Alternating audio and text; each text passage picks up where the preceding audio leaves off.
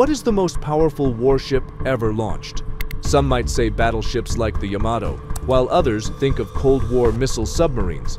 But today, there is no doubt, it is the USS Gerald R. Ford, CVN-78, America's newest nuclear-powered aircraft carrier. She is larger, faster, and the most technologically advanced carrier in the world.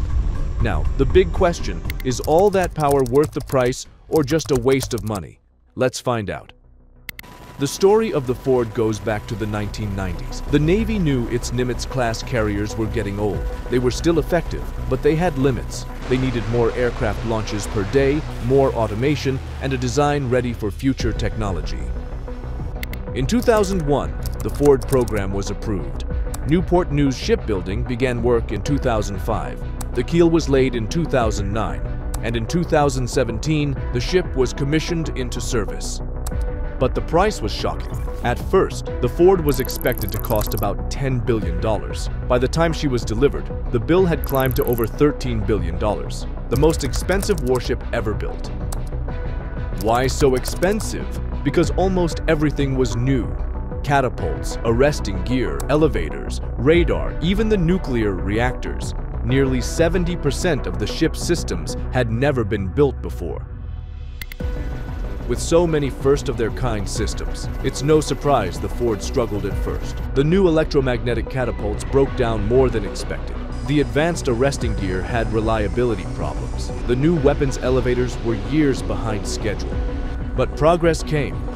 In 2022, the Ford deployed with NATO allies in the Atlantic.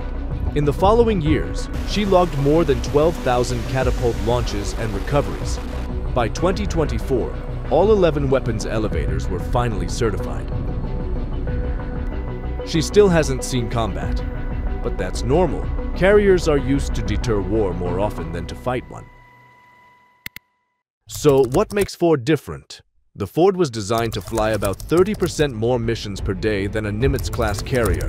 That's 160 sorties a day instead of 120.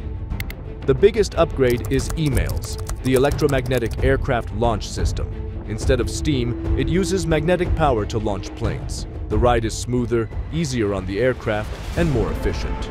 Landing gear got an upgrade too. The advanced arresting gear replaces the old hydraulic system with digital controls. It's safer and designed to handle a wider variety of aircraft, including future drones. Then there are the weapons elevators. These are high-tech lifts powered by magnets instead of cables. They can carry heavier loads and move faster, getting bombs and missiles to the flight deck in record time. Power is another major leap. The Ford carries two brand new A-1B nuclear reactors. Together, they generate about 700 megawatts, almost 3 times the power of a Nimitz-class carrier. That extra power leaves room for tomorrow's weapons, like lasers and railguns. Let's talk defense and weapons. The Ford is a carrier, not a battleship. Her main weapon is her air wing, but she still carries defenses. She's armed with evolved Sea Sparrow missiles, rolling airframe missiles, and several Phalanx Sea-Whiz guns. These defenses are designed to stop incoming missiles, drones, or aircraft before they get too close. She also has advanced electronic warfare systems and strong damage control features built into the hull. But the ship isn't perfect. The EMALS and arresting gear still don't meet reliability goals. The elevators cause long delays, and the ship's cost makes it an easy target for critics. The Navy says the investment will pay off with better efficiency over time, but that's still being proven. Let's talk dollars.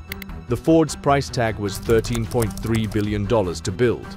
Operating her over 50 years could cost more than $120 billion. The Navy hopes to offset that with reduced crew size and smarter maintenance. But the real savings will only be clear decades from now. Now let's compare the Ford to China's carriers. China has 3. The Liaoning, a refitted Soviet ship. The Shandong, China's first home-built carrier.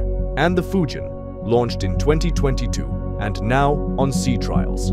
Liaoning and Shandong use ski jump ramps. That means their jets take off with less fuel and weapons. Fujian is different. It has catapults, likely electromagnetic. That puts it closer to the Ford. But the Ford still has advantages. Her nuclear power means unlimited range and unmatched endurance. Her air wing is larger and more advanced, with Super Hornets, Growlers, Hawkeyes, and the stealth F-35C. Fujian's exact air wing is still uncertain.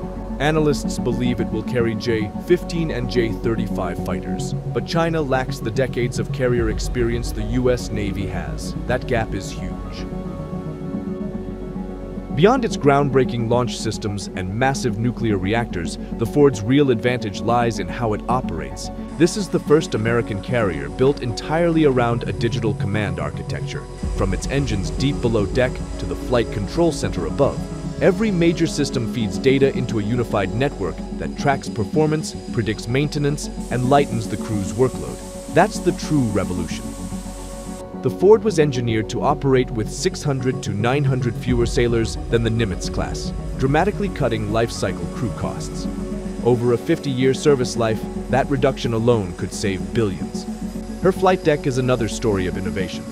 Fueling stations, weapons handling zones, and aircraft parking areas have been reconfigured to minimize taxi times and eliminate choke points, enabling faster turnarounds, tighter launch cycles, and seamless coordination between flight ops, maintenance, and ordnance crews. Then there's the dual-band radar, adapted from the Zumwalt destroyer program, a cutting-edge blend of X-band and S-band arrays that can track air and surface targets simultaneously with remarkable precision. While budget and complexity trimmed some of its original features, it remains one of the most advanced radar suites ever installed on a carrier. Survivability was another top priority. Ford's hull is reinforced, her internal compartments more isolated, and her power systems layered with redundant backups. If she takes a hit, she can keep fighting. And thanks to her reactors, holding enough fuel for 25 years, she can stay at sea indefinitely, limited only by food, spare parts, and crew endurance. That's critical in today's strategic environment, as China expands its naval reach and Russia continues projecting power abroad. Still, questions remain. Can the Navy prove that all this innovation will pay off in the long run? Will her systems stand the test of time and justify the cost? Only time will tell. So, what do you think? Is the Ford America's ultimate expression of naval dominance or an over-engineered gamble? Let us know in the comments. And don't forget to like, subscribe, and hit that bell for more deep dives into the world's most powerful military machines.